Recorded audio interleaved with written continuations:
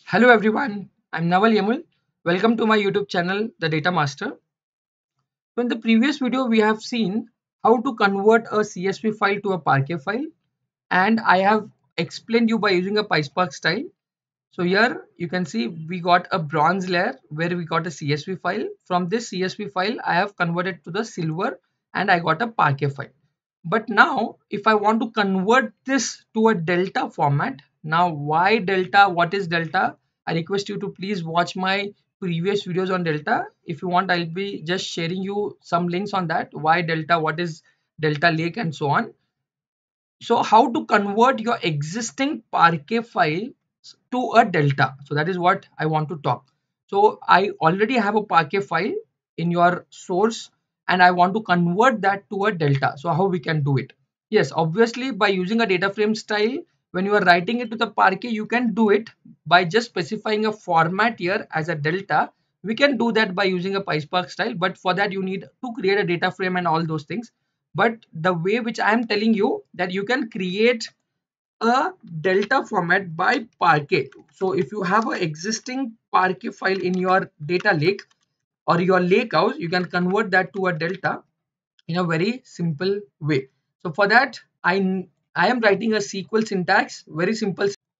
I'm writing a very simple SQL syntax by converting delta your Parquet file to a delta. So for that, you need to write a SQL syntax.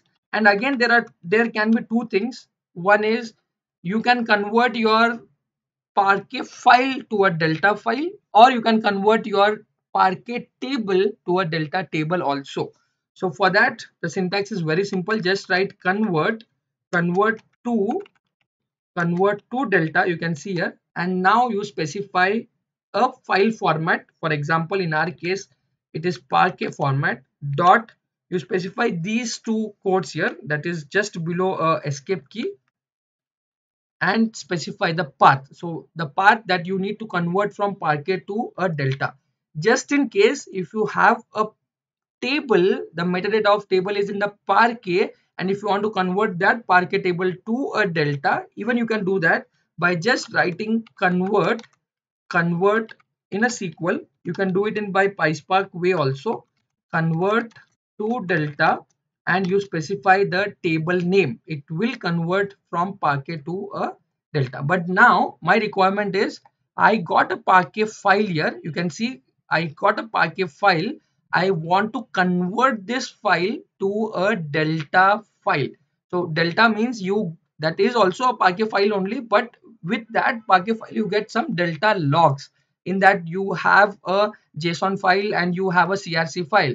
So there are a lot of good features when you convert it to a delta. So if you have not watched, I request you to please watch those recordings on YouTube which says more detail about the delta.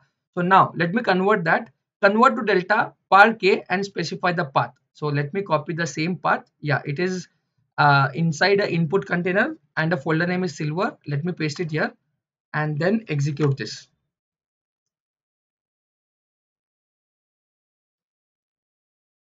Yeah, so once it has executed, let us check. Yeah, so it is saying okay. So let me go back, and now this is our input container silver directory. You have a Parquet file. I will just refresh it and you check the output. I'll just refresh here and you can see here your Parquet got converted to a delta.